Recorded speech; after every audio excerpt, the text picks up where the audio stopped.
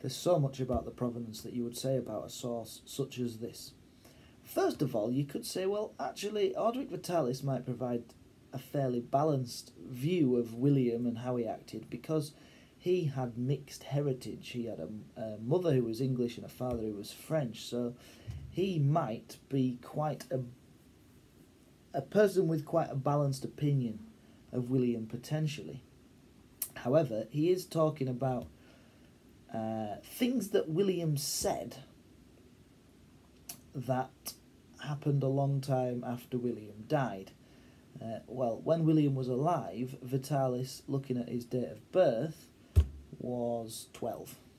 And also, he'd already been in France for 2 years, or in Normandy training as a monk, which is where William spent most of his time. But how likely is it that when Orderic vitalis is writing this book many years later, because you can see when he was writing his book, that he got word for word exactly what William said?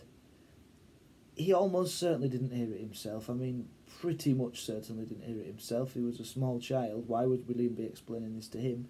So it's come off second-hand knowledge from somebody else who's told Orderic vitalis what William supposedly said. He's unlikely to have said it word for word. However, he may well have got the gist of what William said from the reports that he heard. And we know about William's actions. See, this is where all knowledge comes in.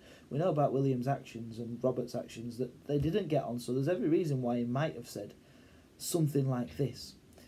Now, some of you might make a thing about him having not visited England other than once after he went to Normandy. Doesn't matter. It's a bit of a red herring.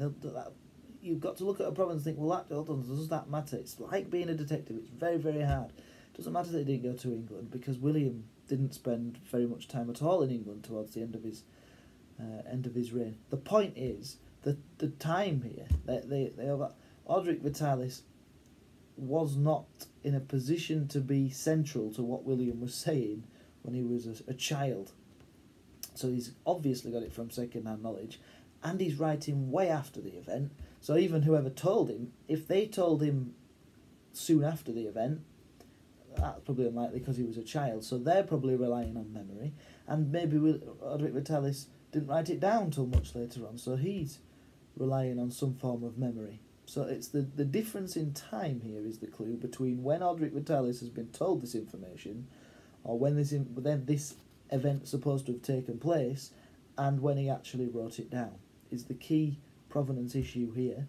But of course he could provide a fairly balanced view of William himself because of his mixed heritage, and that's what I would pick out in terms of the provenance. But don't forget, these are not exclusive. You can put these together and say, however, we know that Robert and William didn't have a great relationship, so it's likely that he did say things like this, even if it wasn't exactly these words, because it's incredibly unlikely that these were exactly William's words. And there are your clues into provenance.